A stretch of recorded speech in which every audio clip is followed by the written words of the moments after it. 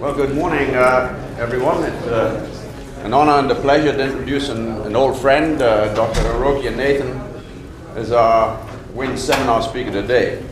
Professor Nathan holds the chair of Photonic Systems and Displays in the Department of Engineering at Cambridge University.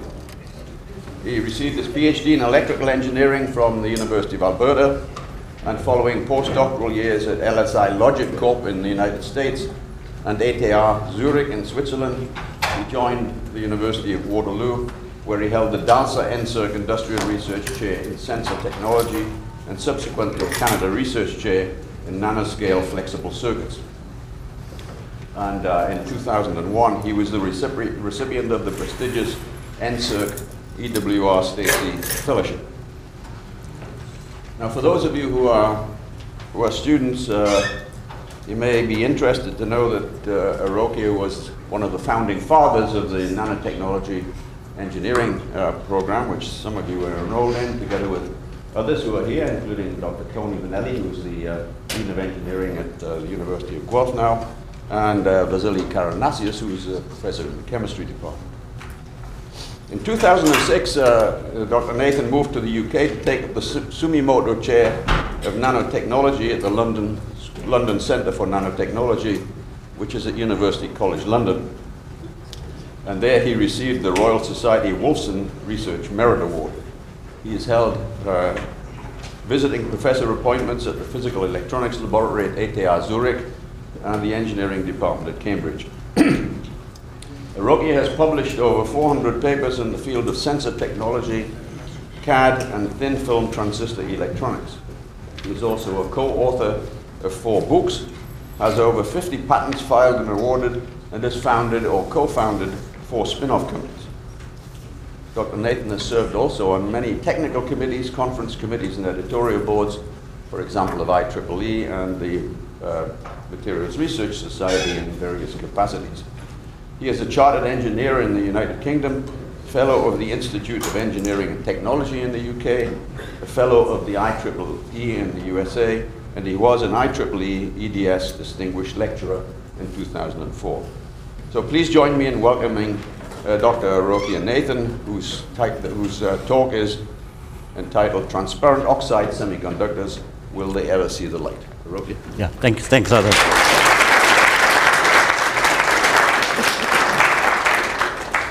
Don't know if you should have the front dimmed, or is it okay like this? No? Yes, give it much more than. Oh, that's it, yeah? I've been there, yeah. Hit the limit. Okay, thank you very much. Huh? Your mic's not on? Yeah, can you hear me at the back? Or? Yeah. Okay. Okay, so Arthur, thank you very much for a very generous introduction, and it's a pleasure to come back here, especially in July, because it was in 1989 I first joined the university. It was a really hot summer like this, so I have good memories then, you know. So my presentation today is on transparent oxide semiconductors, and I think Arthur, I think you have invited the big man in this area, was Hosono, who I believe who's come here and spoken about oxide semiconductors. And prior to him, I mean, the Japanese did do a lot of work on oxide semiconductors, but crystalline oxide semiconductors. And this man had a wisdom, you know, to try and create amorphous versions of it, and created, you know, the combinations of binary alloys that would give you the amorphous material. And the amorphous material, believe it or not, is as good as a crystalline material. It's quite unusual. So, and since then, you know, companies are, you know, particularly Samsung and a variety of other companies are basically going gangbusters on these oxide materials. Now they are transparent, or they are said they are transparent. And what I thought I try and say is, you know, focus on one aspect of it. I mean, they are transparent, but can we make them see? Can we make them, you know, absorb, for example? And will they ever make it into a product? So this is what I meant by will they ever see the light. So. Right, so let me just, you know, for very basic general introduction, give you some examples of amorphous oxide transistor displays. This displays is one area where they are quite popular because people are interested in, you know, showing see-through screens and so on. So you have a layer that's sitting beneath the active, you know, display layer, and basically that layer forms what the electronics is. So people have demonstrated all kinds of devices. transparent flexible transistors, because a lot of these processes are sputtered. So you can, if you're using a sputtering process, you can virtually, I mean, you can deposit them at room temperature. So, and the temperatures that come up to are basically, you know, the temperatures that are involved in the sputtering process or in the plasma. So plastic substrates or PET substrates can very easily do that. So people have demonstrated that. They've made black and white flexible e-paper. E-paper is, you know, the e-ink based type product. It's a Kindle. And they have demonstrated this. And they've also shown, you know, sort of different driving arrangements for that.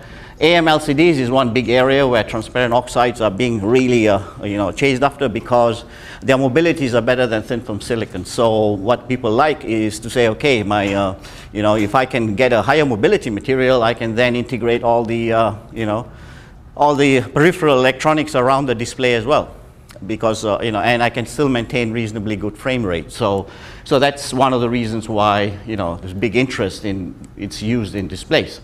And of course, we all know the organic light emitting diode display, which itself is a transparent material. So this is one of the big driving forces to show transparent screens. So all these very nice examples, they were all presented, you know, in a Nature paper, Nature Asia Materials by Kamiya, who's working in the same lab as Osono. Right, so the first thing I'm going to do is, you know, try and draw a contrast with the reference material. The reference material is thin film silicon. So we'll see how the oxide semiconductor compares with thin film silicon. So study in contrast. And then we look at the famous questions that everyone asks when making transistors, right? It doesn't matter what kind of transistors you make. The first question is, how stable are they? You know, so we look at stability, and particularly the threshold voltage. How stable is it with light, and how fast does it recover? Because for, you know, speed, electronics or high-speed operation, recovery is a very important thing. And then we look at something a bit different. How do they behave, or how do these electrons move around?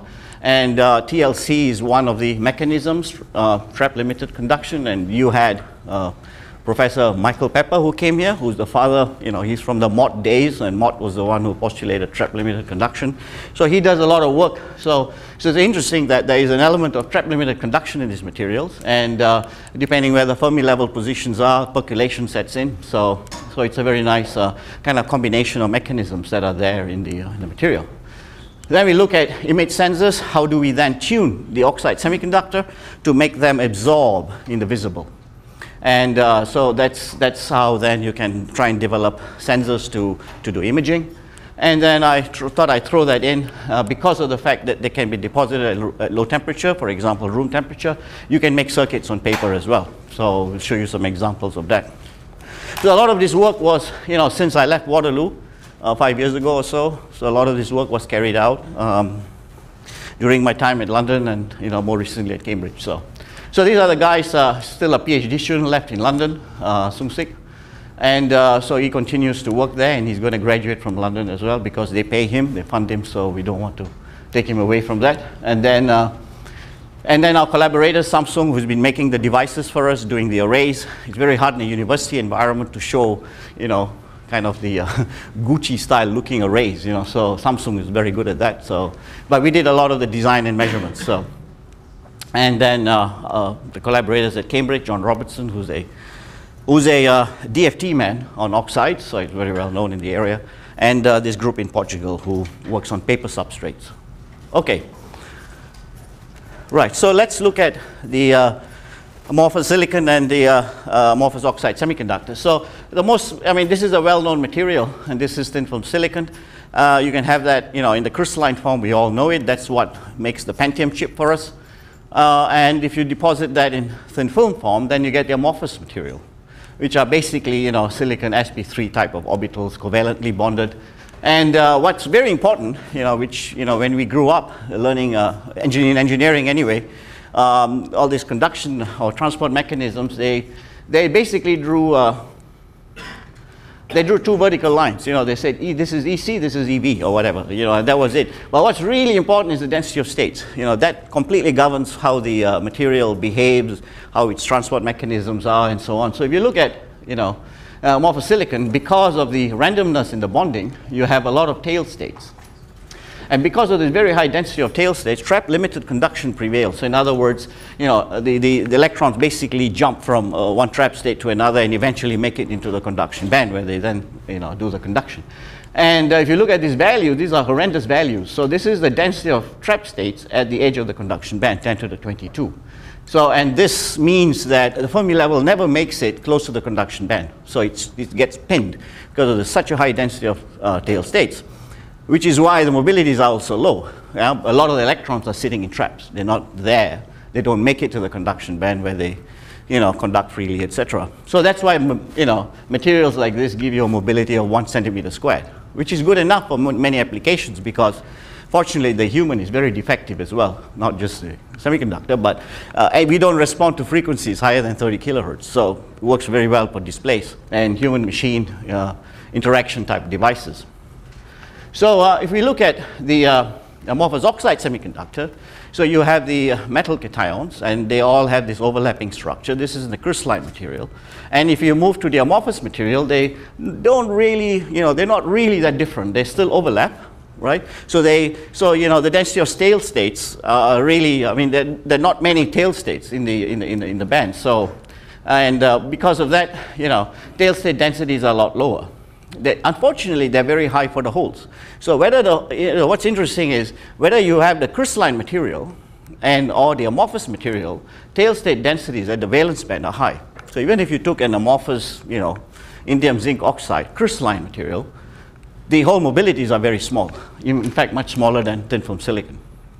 So that's kind of quite intriguing, in many ways. So, but the tail state densities associated with the conduction band are low, much lower than amorphous silicon. So this is 10 to the 17, 10 to the 19. Now what this means is that my Fermi level can get into the conduction band. So it actually does, just like how you have it in the crystalline material. So because of this, there is no difference between the amorphous and the crystalline counterpart. So that's and these materials are generally wide band gap, generally in excess of 3 electron volts. Very high transparency compared to amorphous silicon. Now, so that's the one important thing to realize. The second is the vacancies, oxygen vacancies. So this is again something quite complex. Canon was the one that sort of pioneered a lot of this work. They had this huge matrix of experiments. They tried different materials. And it became clear that you need 2 binary oxides to create an amorphous state. And then you need a third material to control the oxygen vacancies that are present in the material. So the problem with the oxygen vacancies is that they ionize and they create high electron concentrations. And if the concentration of vacancies is high, the concentration of electrons in the material is high, which means that the transistors don't switch off that easily because they're very conductive. So it's a very careful, kind of composition that you got to arrive at to try and have sufficient resistivity, or good semiconducting properties, for transistor applications. So where the oxygen vacancy sits, it sits somewhere here, sort of close to the valence band, but it very easily ionizes, and when it ionizes, it goes from to singly ionized oxygen vacancies, and which is a metastable state, but a lot of them end up being doubly ionized. So they sit somewhere here, which is closer to the conduction band. And so because of this, you can fool around with the material and introduce sufficient density oxygen vacancies so that you can control the subgap absorption. And that's how you can tune the material to become sensitive to visible light, although its band gap is very large. So these are the examples that I was going to sort of show you. And this oxygen vacancies is also the primary culprit for instability in the transistor as well. So when you shine light, you have all these electrons that are, basically present in the material, and suddenly you get this very high charge state which changes the threshold voltage of the transistor. And so that gives you that's sort of the primary cause of the VT shift. Now the other problem is, so once you shine light and you have this very nice photoconductivity, because because the trap density for it's high, the trap density is high in the valence band, so a lot of the holes are localized. In other words, they're not free to move at all. So because of that, the electrons don't recombine, and the and the photoconductive state remains in the material. So if you shine light on one of these materials, it takes maybe months, maybe even a year to come back to its original form. So that's what we call persistent photoconductivity. And of course, this is a material weakness, so this is where I think good engineering comes in, and you can try and bias it, play around with the gate voltage to try and get, to try and wipe out this memory that's there in the device. So this is just summarizing the amorphous and the oxide semiconductor. You can see the covalent versus ionic. And the disorder in the amorphous case comes from variation in bond distance or bond angles, while this amorphous oxides are insensitive. But you do have some fluctuations in the potential at the conduction band, and that's because of this random distribution of metal ions that are present in the material. And this is one of the reasons why when you get into percolation, this becomes an important thing to deal with. And because of these fluctuations, the material starts, the electrons in the material starts percolating. So so I think the rest I've basically talked about. And finally, when you talk about instability in the amorphous case, in the silicon case, you just have charge trapping.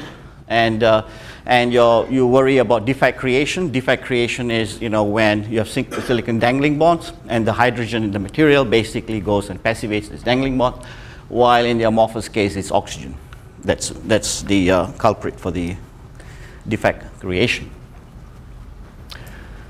Right. So generally, why do we do all that? So the one exciting area is to try and layer electronics on flexible substrates. So plastic is very exciting. And more, people want to wear them. People want to move away from body wearable computers. They want patches that you can, put on your body for body area networks. And these things shouldn't have wires. So wires are, again, a disadvantage. So you want systems that can transmit, receive information, to whatever the hub is. Could be your smartphone. And you also want to make sure that this material, these devices don't need a battery. So they got to be able to, or they don't need that conventional battery. They could have a little storage element that's a thin film battery on a flexible substrate, and you want the system to be autonomous. So these are the primary requirements that's driving flexible electronics now. And Europe certainly has put a lot of money in this area, and they're talking about having such kind of laminated devices on packaging, food packaging, where you monitor temperatures that the meat's exposed to. You're looking at, pharmaceuticals. You want to also have a good record of the sort of temperature cycling that the drug has gone through, et cetera, et cetera. So a lot of exciting application areas, and so which means that you need to, kind of develop the sensors. You need to develop the energy storage, energy management, and you need to have RF or wireless capability. So all of these means that you need good mobilities. So this is why the oxides are viewed as an attractive material. And also because it's a plastic substrate, you can have them processed at low temperatures. And I'll just, this is just a summary of a lot of information here. I'm not going to go through all of them, but it shows you, right, all the key competitors. So you have the organic material. That typically gives you a mobility, which is the same as thin film silicon in the amorphous case, which basically is the standard material for all your laptop screens. And then you have nanocrystalline, which is still in the roadmap for many companies. In other words, texturing the silicon to give you a better performance. And then you have the polysilicon, which is, requires some sort of post-processing like excimer laser annealing, etc. And then you have the oxides. So this sort of summarizes, all of the essential kind of attributes or process requirements that you need. And regardless of whatever you do, whatever system you make, you need a certain degree of compensation. So this is where the electrical engineers come in. They have to say, okay, my material has a certain weakness. How do I now design circuits to try and stabilize this, to try and make them work, right, even under extreme conditions? How do I compensate? And how do I provide that stability that the device needs? And they all do that because these are all sort of disordered materials by definition. Right, so let's look at typical device structures. So I'm going to just sort of show you, the sort of device structures we use for this sort of experiments. So we normally use a glass substrate, and we have these are all bottom gate transistors. And you have the first layer that you put on is the gate material, which is molybdenum typically, and that's used quite widely in all of the display technologies. Yeah. So, and then you have this layer of silicon oxide, and although this whole device, I mean, there are a lot of people claiming that I can do this entire device at room temperature. The sort of materials you get, as dielectrics at room temperature, the poor quality. So this is one of the disadvantages. So still a lot of work is needed to try and replace this low temperature silicon oxide. So one of the exciting deposition schemes that have stayed very dormant for many years, but suddenly, thanks to the CMOS guys, the Pentium people, they have come up with very nice scalable atomic layer deposition tools, which are also even roll to roll. So suddenly ALD has become a very promising, deposition tool. And it's, people have tuned processors to give you sufficient growth rates, etc. So this is something that, is very, very nice and is very promising, because these devices are very thin film devices. I mean, the active channel layer, which is this layer here, is very thin. It's about 100 nanometers or less. So the electrons that you see that go from source to drain, conduct this way, constantly interact with these interfaces. So the dielectric and the passivation layers are extremely important. That's the one problem. The second problem is, this is the passivation layer as well. So you need a very good quality material for the passivation, because these are oxide materials. You get oxygen in the air, moisture, and there is a degradation issue. Unlike thin film silicon, oxides are believed to degrade. And to really show good results on oxide transistors, you've got to really do some tests, or you got to really test and characterize them in environment chambers, which nobody does. Or even if they do, they don't show it because the results are not encouraging. So there are still a lot of fundamental issues process-wise that need to be tackled before you see a device like this making it into the market. But you get good mobility. So let me explain something here. This is a gallium indium zinc oxide. It's a GIZO, we call it. And that's sitting on top of a indium zinc oxide, ISO. And the reason we use a bilayer is because indium zinc oxide is full of oxygen vacancies. Yeah? So electron concentrations are good, give you very good conduction properties. Right? And that also helps you shape the threshold voltage. So values we're getting is 1.4. So they work very nicely in enhancement mode at positive VG. And without that, the VG has to be negative. So they actually switch on at minus half a volt, minus 1 volt, which you don't want. It's very hard to design logic with a negative switching threshold. So it's very nice to be able to, have to introduce the IZO to have the appropriate switching voltages. And so that's the oxygen-rich material. And then your GIZO and the introduction of gallium suppresses vacancies in the IZO. And that becomes the sort of the layer that conducts the electrons for you, or basically forms the interface, which is a kind of a heterojunction, and you get mobilities of 70 centimeters squared, and et cetera, et cetera. So the bilayer is very critical for having this positive threshold voltage.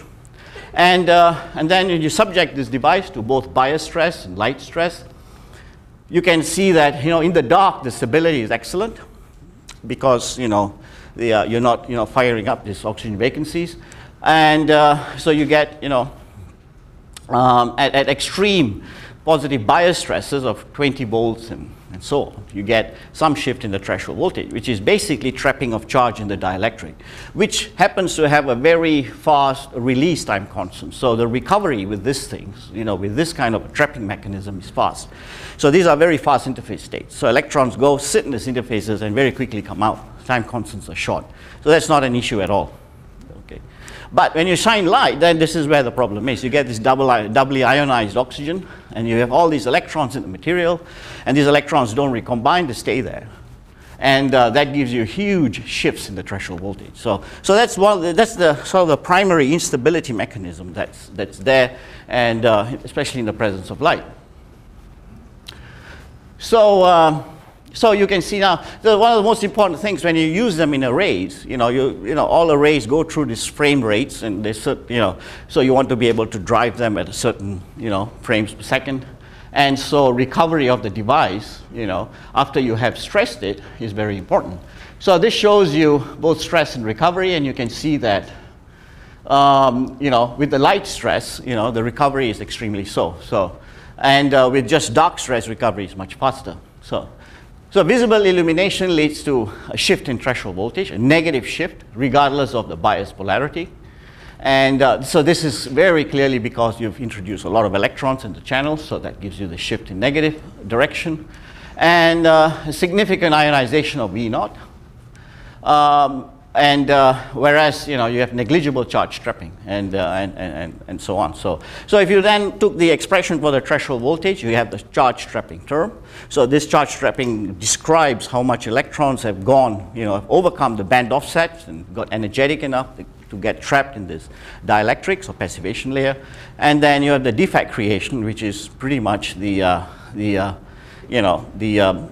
which is very dominant in the amorphous case, not so much in the oxides. And then you have the ionized oxygen vacancies, which are sitting there, which contribute to the instability. So let's look at this so-called persistent photoconductivity. So the material on its own has all these oxygen vacancies sitting there close to the valence band, and then so basically they are neutral oxygen vacancies, and under light they become shallow ionized donors, and they basically dope the channel. They create n-type doping in the channel. And then, so you can see these doubly ionized levels sitting over there. And basically, this is due to the, I was explaining that, the singly ionized is metastable, so the doubly ionized is the sort of the stable state. And this basically, because the holes are localized, you have these electrons then that are sitting in the material, so which then give you the negative shift. And so what do we do then? So you have all these electrons, that have been created by induced by light. And so we tried various, measurement schemes, and you have these electrons that are sitting there. This is where the oxygen vacancy level is, the ionized oxygen vacancies. So in the one case, you had a positive.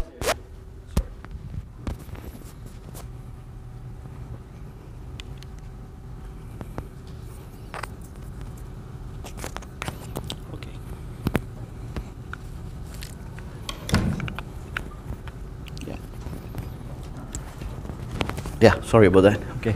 So in one case, you bias it with a positive gate pulse, and you can see what happens is, here's where you have the light that's on, and then basically you switch the light off, and then when you bring the positive gate pulse, basically you reset the whole system. So what you're doing is you're bringing the Fermi level way up. You're basically pushing the Fermi level up, and you're forcing the electrons to recombine with the holes. So that sort of wipes out the memory. So this is the kind of the biasing arrangement that we're using. And if you look at the if you look at the negative gate pulse, that brings the Fermi level even closer to the valence band. You don't see that happening, and you can see that the photocurrent just remains high.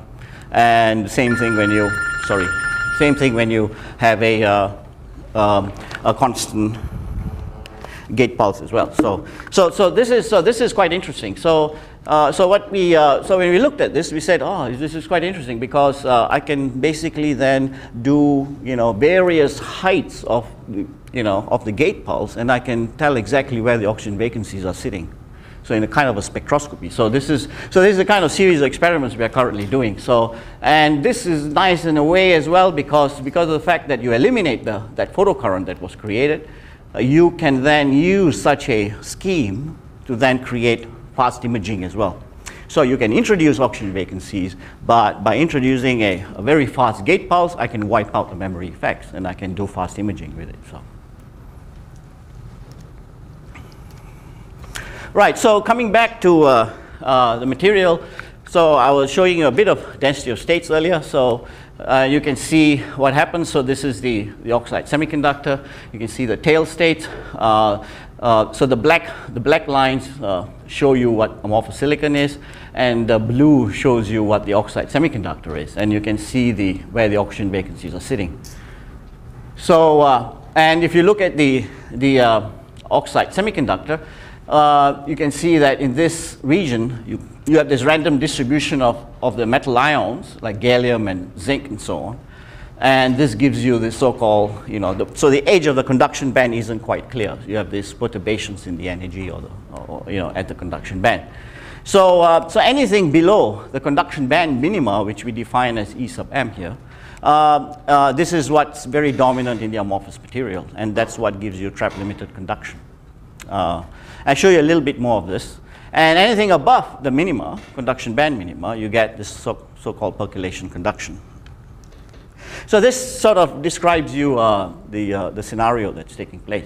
So if you take the material, and let's say this is where the Fermi level was sitting, these are all the occupied, sort of localized tail states that are there.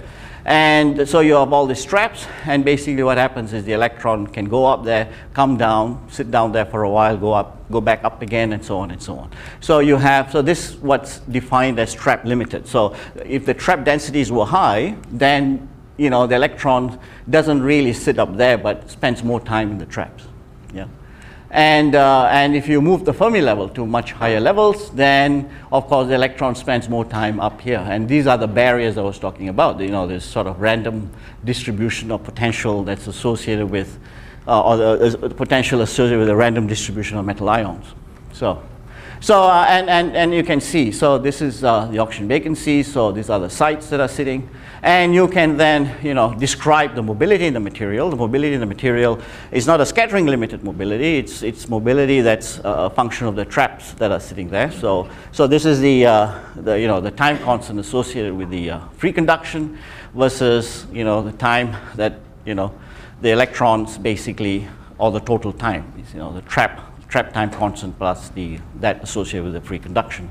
And this is the mobility that you have in the conduction band itself. So that gets scaled by this value. And if the trap densities were large, what you have is you have a huge number here. So then so that will dominate conduction in the material. And if they were small, then you have a mobility that's very close to the conduction band mobility. And you can write them in this form and so on. So mobility when the trap limited conduction prevails, and we assume a exponential tail state density. So the mobilities are somewhat limited when this is what happens. Yeah? So it's very important to make sure that the tail state densities are as low as possible. And good values of tail state densities are like 10 to the 17. And that gives you, that means the Fermi level is more, Fermi level moves closer per unit gate voltage to the conduction band, and you get better conduction or better mobility. And so at a sufficient gate voltage then, if the gate voltage enters the conduction band, so you can see what happens is, it's like a reservoir, of electrons, so they percolate much easier. And, they're not really stopped by these, sort of the potential barriers.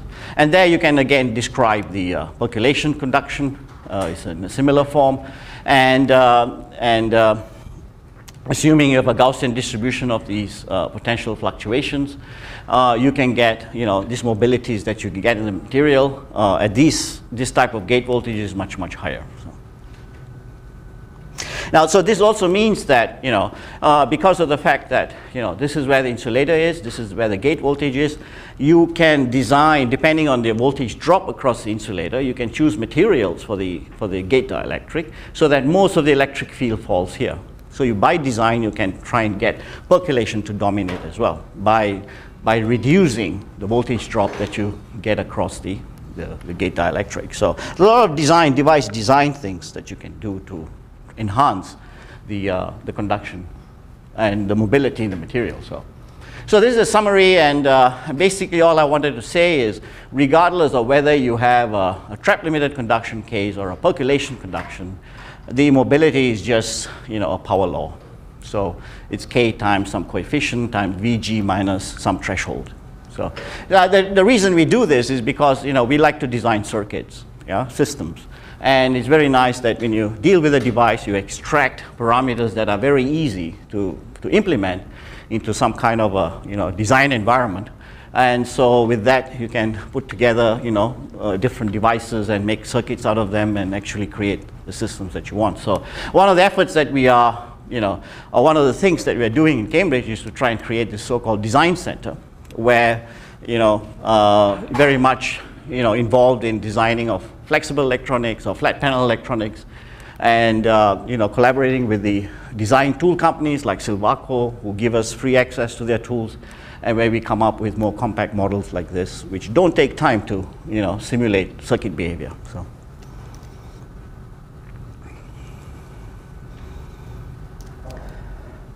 Okay, so you can see then, with this kind of a compact model, you can extract the device from the measurements, you can re-simulate it, and you get pretty good agreement with whatever you've measured.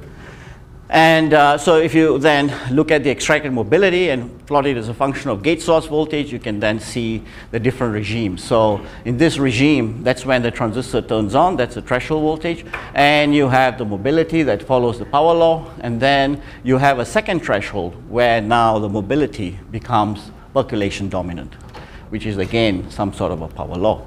And you can extract parameters like this through very systematic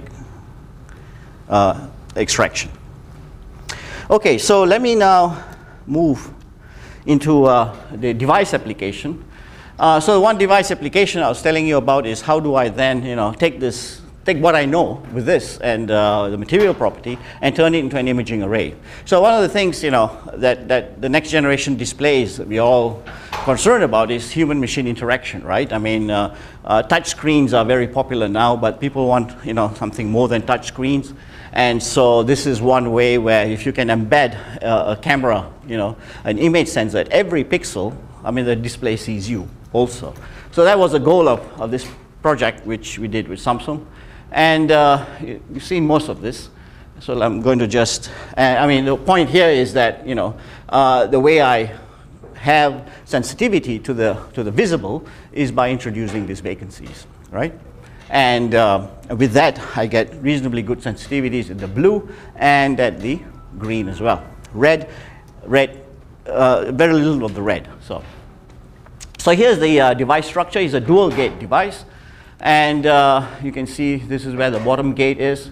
And this was a HEZO material, hafnium indium zinc oxide. And that's sitting with a indium zinc oxide. And then you have the top gate, which is a transparent top gate, like ITO. So the interesting thing about this device is that it's a heterojunction. So this is a heterojunction phototransistor. And you can see here the current voltage characteristics for the different operating conditions. And this shows you the responsivity for different wavelengths as well. So you can see then by appropriate biasing, you can get good responsivity and good sensitivity to the higher energy part of the visible spectrum. So what's nice about this, the heterojunction? So one of the interesting things that we found with the heterojunction device is that, so you have the optical interaction layer. The optical interaction layer is the IZO. That's got a very high density of oxygen vacancies. So you get very good absorption within the IZO. And because I have a heterojunction that's biased, what I then do is I transfer all of these photo-generated electrons to the next layer. So I just move them over. And that way I prevent them from recombining as well. So basically you have these electrons that are whizzing around, many times before they die, essentially. So the photoconductive gain is very high in this device structure. And we were looking at, what exactly is the cause of this, and finally, I think, we published this, and the reviewer had, it took about a year and a half before it appeared, and the reviewer had quite a lot of interesting questions on what exactly causes this high gain. People are also seeing the same high gain. Photoconductive gain is not new, it's an old concept, but it's very interesting to sort of implement this. People are doing that with graphene photodetector as well to try and get this high gain. So So you have this, large photoconductive gain at the hetero interface, and this shows you a little bit more so as well. So you can see then that you have the, this is a standard absorption curve within the IGZO layer. You can see that you have significant absorption of the vacancies in the IZO, and then these photogenerated electrons then get moved over to the GIZO layer, and that's where they basically whiz around the terminals. So that's the kind of device structure which, of course, it's very nice to have big companies, fine-tuning the material for you and depositing it, making the array, doing all the lithography. So this sort of explains a bit more on the whole idea. So the gain is defined as the lifetime over the transit time. So if the lifetime, and the lifetime depends on recombination. So if you prevent recombination, this becomes a large value. And the transit time is a constant, depending on source, drain, channel distance. So by moving it over to a different layer and keeping them away from holes, I've basically enhanced the lifetime. And how do I can, of course, in a real operation, in an array where you do imaging at a certain frame rate, what I then have to do is destroy this lifetime. And I do that with this positive gate pulse. So I bring the gate pulse up, quickly zap it to the positive voltage. And what? Yeah, sorry.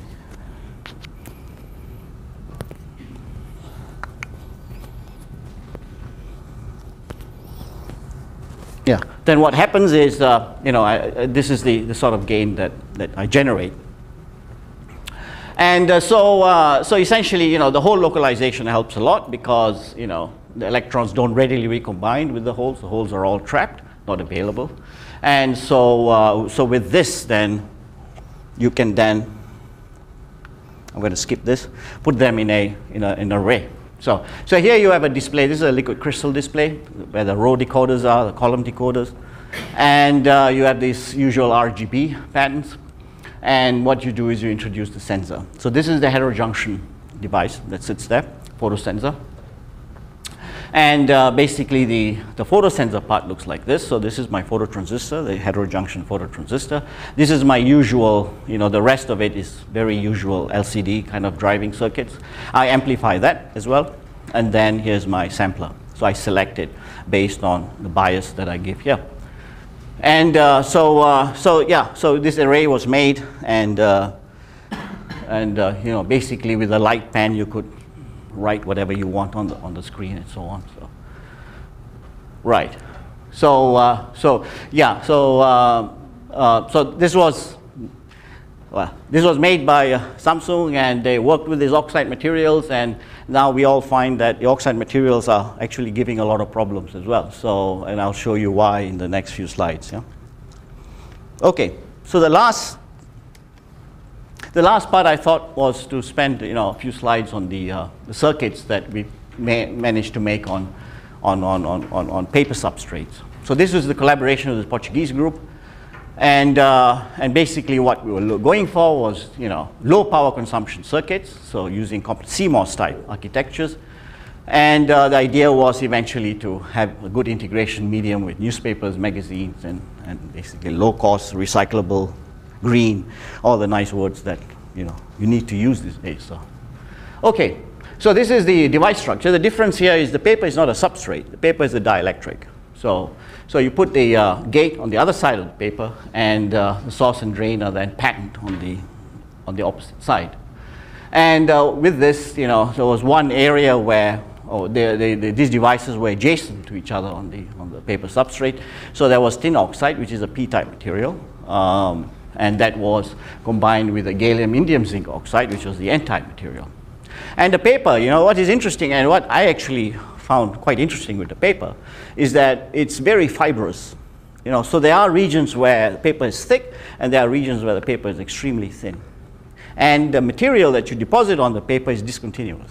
So that's sort of very interesting. So, and you can see that it became like a mesh. This sputtered material appeared to be looking like a mesh on the paper substrate. And because of this, the effective capacitance was actually very high. Because of this fibrous nature of the paper. So the transconductances we were getting were as good as what you would get in a Pentium transistor. I mean, that was something I didn't expect. You know, thinking back, it's obvious because I have very, very thin layers or very, very thin areas of the paper, you know, which give rise to a nice high capacitance. So here's the p-type transistor characteristics. So this is all done at room temperature. So room or at maximum 40 degrees Celsius. And you can see, you know, the transfer characteristics as well as the gate source leakage current. So, you know, the on-off ratios are not that great. This is more a conceptual thing. So we did this just to demonstrate that you can actually do CMOS, you know, complementary metal oxides. And threshold voltages were about 1.4 volts. The mobility for the p-type was about 1.3, better than silicon, 100 times better than silicon, and the subthreshold slope was quite high, about 6.9 volts per decade. On-off ratio very poor, 10 to the 2, but again, like I said, it's more to do with, you know, trying to show the concept of CMOS on paper. And this was an N-type device. Device characteristics this time were much better. 2 volts threshold voltage. We got mobilities of about 23. Subthreshold voltage of still high, 3.1, and better on-off ratios and reasonably good device characteristics. Now the gate source leakage currents were, yeah, you know, so you're looking at sub-microamps, so, you know, maybe several tens of nanoamps. And that's the current that flows through. The gate source leakage is the current that flows through the paper, paper being the dielectric, the gate dielectric. So here you can see these are band diagrams that we sort of came up with, and you can see what happens when. So this is when VG is equal to VT, some kind of a flat band condition, and what you'll see is the paper has a low apparent dielectric constant and a very large apparent thickness. That helps you a lot in terms of getting good transconductance, and the fibrous nature of the paper gives you large capacitance.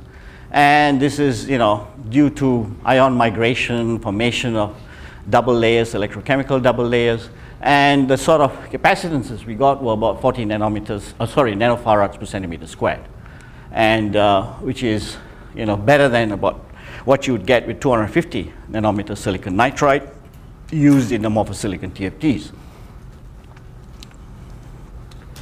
And so here's the inverter. So you can see reasonable inverter characteristics. So you can see the p-type transistor sitting there, huge, right, to get the you know, reasonable performance and the currents to flow because of the low mobility. And this was a much smaller N-type device. And so this is the voltage transfer characteristic, and this is the current that flows. Sorry, this is the gain that you get from, you know, from the device. So the gain isn't a very sharp peak, but you can still use the gain for some sort of analog circuit application as well. So, and using that, and, you know, based on what we extracted from the first inverter, we came up with different sort of analog digital CMOS building blocks. So you can see the different sort of gate arrangements that you can do, including transmission gate, NOR gates, NAND gates, and everything else. Right, so I think I can conclude, yeah? So, you know, so looking at these oxides, the primary instability mechanism is electron trapping in gate dielectric, but these are short recovery times, as you saw. So these were dark stability experiments. And then you showed, you know, we saw the light-induced instability, which gives very large recovery times, and this is due to the presence of, you know, oxygen vacancies, doubly ionized, and very slow recombination times. But you can, with a positive gate pulse, you can try and eliminate this, force a recombination of the electron. So, and that, you know, helps you achieve high frame rates in imaging arrays. So that imaging array that you saw was operated at a frame rate of 240 hertz, which is not too bad at all, given all the problems of the material. So, so electronics gives materials very good hope in many ways, right? So, and you have to live with these material deficiencies when you deal with low temperature. So there's not much option, really. Photo TFTs, heterojunction channels are very attractive. The nice thing about a transistor is that I've got a transistor sensor sitting next to a transistor switch. So that reduces the mask counts that I have to do or that I need to implement, you know, imaging arrays or using different processes. So it becomes very compatible. So in terms of despite the better stability compared to amorphous, there's still a lot of compensation required in these devices, simply because they have imperfections in the stability and also recovery, photo-induced instability and recovery. So I have to answer that question that I started with. So will they ever see the light? Yes, if you can tune the material for absorption in the visible, and that's by introduction of oxygen vacancies, which then give you the sub-gap absorption, which then allows you to have them in imaging arrays. And with the gate resets that you can provide to force a recombination of the material, you can have them operate at high frame rates, 240 for example. And no, because these things will take a while before it makes a product, I think. There are a lot of issues. Because you're sputtering, these are multi-component oxides, the variation in the material composition over large areas. Now, when we talk about large areas, we're talking about Gen 8. And people are now dealing with Gen 10. And that means the substrate has to be even bigger than a king-size bed. And to get uniformity over that large area with this material, using sputtering processes is not easy. Now, you can all, of course, argue that I have very good ITO over extremely large areas. Now, that's different. ITO is insensitive to small variations. So even if you have 5% variation over a large area, it doesn't matter. It's a passive conductor. But when you put a transistor sees all the imperfections and shows up in terms of parameter variations in the device. So that's the big problem. When you use it as an active material in a device, it's different from a passive material like indium tin oxide. So. Then there is lifetime, then there's environmental degradation. You got to passivate the devices, protect them from the environment. And not sure if there's a solution, but certainly in Cambridge we are trying to develop CVD-based oxides. So to try and get the right source gases and see if there's a way of depositing this by plasma-enhanced CVD as opposed to sputtering. Because PECVD is known to give you much better uniformity. So, and the entire industry runs on PECVD, with this display industry. So let's see how and where we get with that. So now, what do I do? Should I show some slides on? Very good. Enough time for that? 2 minutes. 2 minutes? 2 minutes? Okay. So I haven't been, this is the sort of thing that I show a lot in China actually, because we're trying to raise a lot of funds for the Systems Design Center. So, I'll show you the same slides and what that I've been showing to these guys. So this is the University of Cambridge. That's the famous Bridge of Sighs. I don't know whether anyone has walked over that. A lot of tourists during July and August, September also. So the university has 17,700 students, 12,000 undergraduates, 5,000 postgraduates. And they cannot expand because all admission takes place through colleges. Colleges have limited number of beds, so they cannot just grow. So university grows the research population, which is the postgraduates, but not the undergraduates. So typical undergraduate classes are about 40 students per class. That's what we have. And it's a general engineering program, so civil, mechanical, chemical, all of that sit in one engineering sort of faculty or department. And it's got about 350 students they take on every year, and typically 10% drop after the first year. And then in the third year, they move to specialization. And English, now the UK has a system where masters has now been folded into the basic undergraduate program. So you do the 3 years plus 1, and the 4th year is a master's, which is all coursework and a 5-month project, not a thesis, just a 5-month project. So you've seen, this is the famous King's College, built in 1200 something. So university is 800 years old. So a few years ago, last year they celebrated the 800th anniversary. And there are about 31 independent colleges, 6 schools. Arts and humanities is one, humanities, social sciences, physical sciences, biological sciences, medicine and technology. I don't know how medicine and technology got put together, but that's how it happened. So that's when the university sort of originated.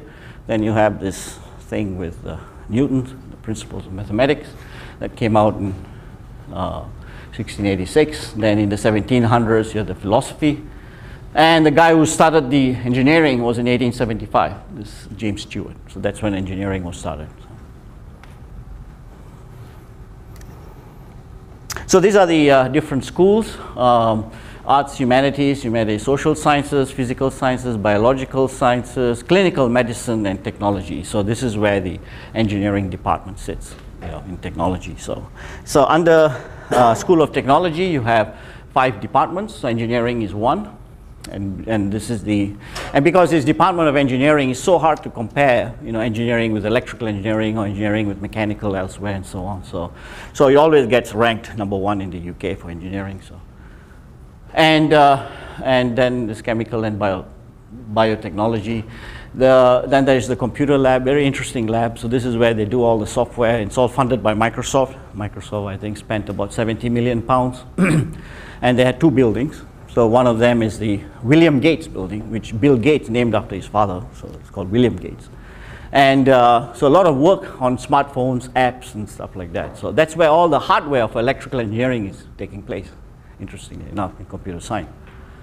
Then you have the Judge Business School. That's combined with the School of Technology.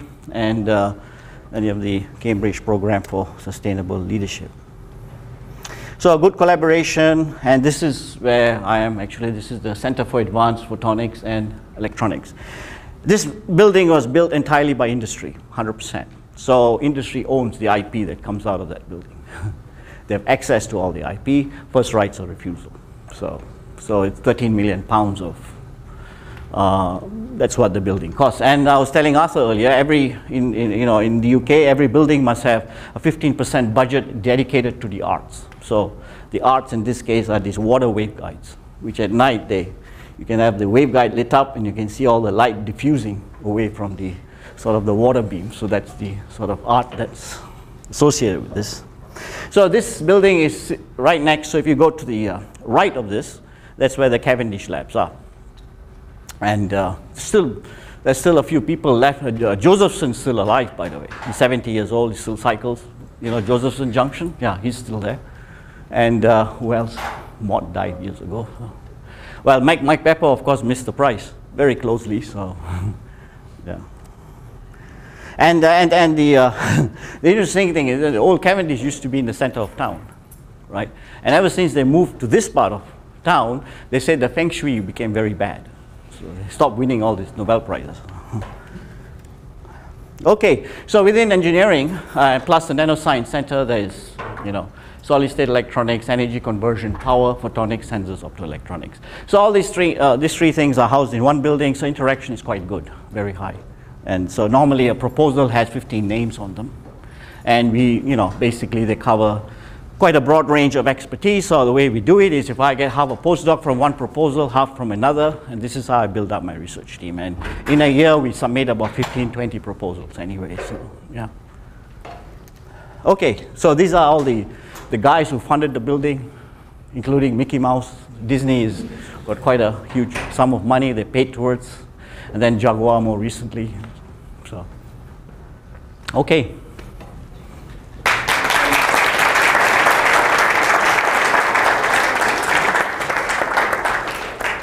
I think we can take a few questions, Mr. Rani. Yeah, Arokia. Yeah. Thanks, first of all, for great talk, lots of work, very visionary kind of work. One question I have is about this CMOS that you showed. Well, normally it used to be that you couldn't get really a good P channel in these devices. So was it just regular IGZO undoped, or they were doped differently? How did you get this? Yeah, it was tin oxide. Tin oxide is intrinsically P-type. Yeah. Yeah. So that's what we use. Two different materials. So they're shadow masked. Okay. Yeah. So but the single material won't do it. Yeah. You have to have two different materials. Okay. And it's still a very kind of vibrant area. Hosono, I know, is working a lot on, trying to even convert single materials to have ambipolar behavior and so on. So, this is exclusively tin oxide. Yeah. Thanks.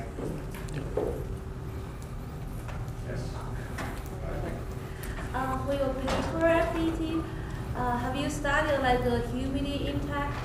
No, it's just none of that yet. No, they would require passivation and so on. Even glass requires that. you know. These oxides are sensitive to humidity, so they have to be passivated very well. Correct, yeah. Yeah. Sorry, but you said you used to what? I use paper as a substrate for the supercapacitor. I found. Oh, as a carrier. Yeah. Oh, yeah. The humidity is very important. If you don't control very well. Yeah. Or Yeah. very well, it's detrimental to performance. Dielectric constant varies a lot, yeah, because of the moisture. Yeah. So back in the days I was thinking of TCOs, people were very concerned about crystalline materials because Right. fundamentally Yeah. you don't get those bumps in your potential diagram That's that right. cause a lot of That's right. electron scattering. Yeah. So what is the driving force to make amorphous? Is it just a flexibility issue? Or The problem with order is the variation in order. Yeah. I was gonna ask, That's the you fundamental do problem. calculations on these things. Right. So by making it amorphous, I don't worry about order. I don't have grain boundaries to deal with. I get better So uniformity. it's all about the grain boundaries. Right. So as soon as they become crystalline, I've lost control on how, you know, what goes into the grain boundaries. Yeah. But you still sort of have grain Oh. boundaries in a way. You have local domains.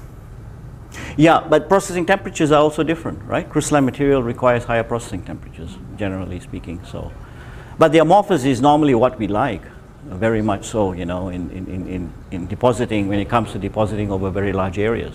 So a lot of the processing is then aimed at getting the most homogeneous distribution Right. of those Because ions it- within the material. Right, because transistors are ultra sensitive to small variations, either in thickness or in material composition or whatever. Yeah. Like you saw, right? ITO can vary by 10%. It won't show up in the, you know, it's just a current carrying conductor. As long as it's optically transparent between 90 and 95, I don't care about it. Yeah, but the transistor shows variations in device behavior.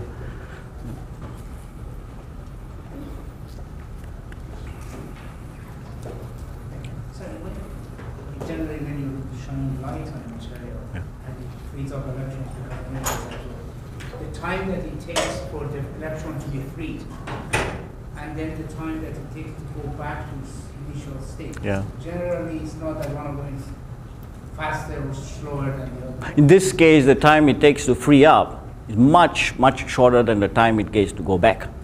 In this case, There is no because of the nature of the material. In silicon, it's not the case, but in this material, it is. silicon will be approximately the same. Yeah, you can. Close enough, yeah, yeah. Any other questions? Last, I guess. Arokia, with these phototransistors, Yeah. what is the impact on the pixel pitch? Basically, your phototransistor eats part of the pixel space, and to get a high gain, you need to have high W over L, I guess, which means basically you need to eat like a lot of space for this. This one is more, this was just fooling around, you know, okay. putting the image sensor with the LCD display, because that really affects the resolution. Yeah, Right? that's So what you can do is scatter the camera, just distribute it over a screen. You don't need high resolution camera facilities for that, right? Now, the gain comes from the material. It doesn't come from geometry. The gain here that I showed comes from the material, not geometry. You want to shorten The channel length was very short. The Yeah. channel length, yeah. Okay, is that what you mean? Yeah. Yeah, you still Yeah. need the area. Now, the gain here was is about 1 million in this one, yeah? But if you doubled the channel length, oh, no, sorry, let's say you increase channel length by a factor of 10, I got 100,000. So because Still not again, bad. you don't care much about Correct, yeah, yeah. Okay, no further questions. I'll ask you to join me in thanking Dr. Nathan.